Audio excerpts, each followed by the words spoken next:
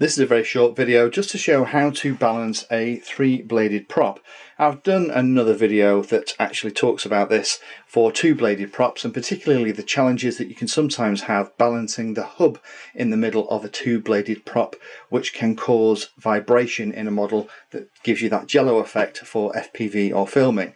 Three-bladed props I actually prefer to balance than two-bladed, and the reason I'm doing these is because I needed a 10x6 prop for one of my bigger hexcopters, and I can only get 10x6 in this style.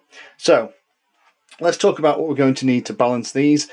Here's my homemade balancer. It actually takes this thing. You might have one of these yourself, just one of the ones that has two cones that go onto it on a threaded rod, and I've made this thing here that holds the threaded rod in the middle of a couple of neodymium magnets. Made it using a bit of hardboard, a bit of cardboard at the bottom, and 2 bits of balsa. And we need that just because you need to be able to swing this thing around to be able to set it. We're going to need the prop itself. Other things we're going to need: Sharpie that will show up on the colour prop that you're using is always handy, and some tape, some scissors, and the spacer for the middle of the prop. So let me put the spacer in the middle, because you should always balance with the spacer in it. Okay, and now what we'll do is we'll actually just mount this in, and I'll show you my method. So here we are, we've actually mounted the blade onto the balancer. I always put, when I can, the 2 cones in the middle just to make sure that it's as centered as it can be. Pop it into the balancer, and what you'll find with any three-bladed prop is that one prop will be the heaviest, there'll be one that's the lightest, and one that's in between. And in this one, it's always, well, you can see for yourself really, the one that's the heaviest will be the lowest, which is him. He's the lightest, and he's the one that's in between. And the easiest way to do it is to make these 2 blades the same weight.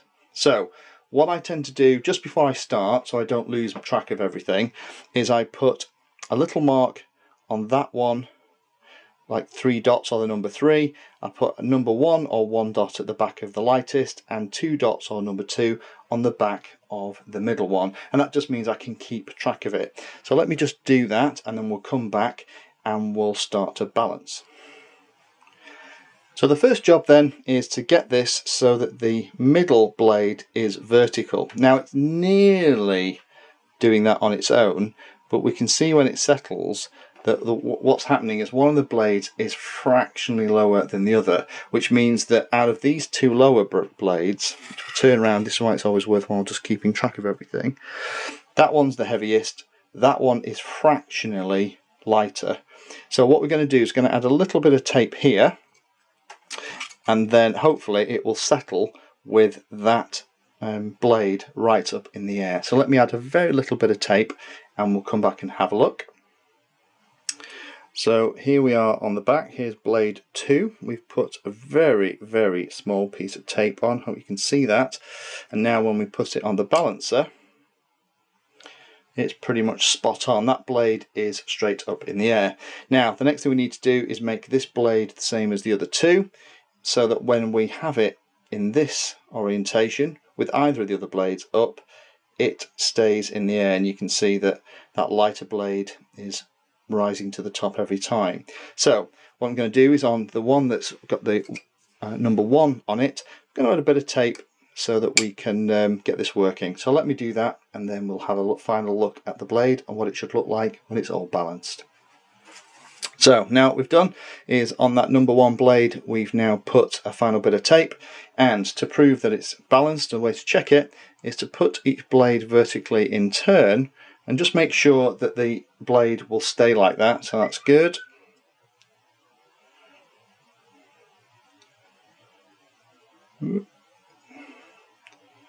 That's not bad.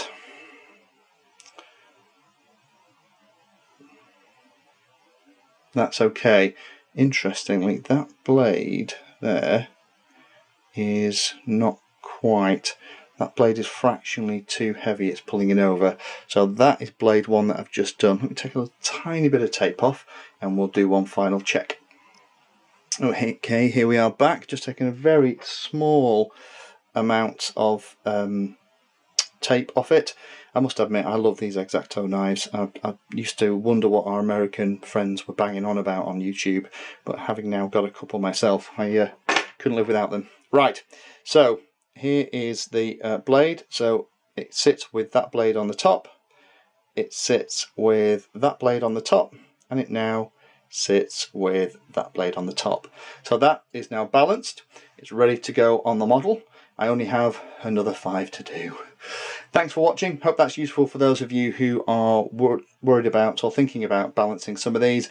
If you'd like to know more about how I made this space, it's pretty straightforward. If you want to get in touch, I can kind of take you through it.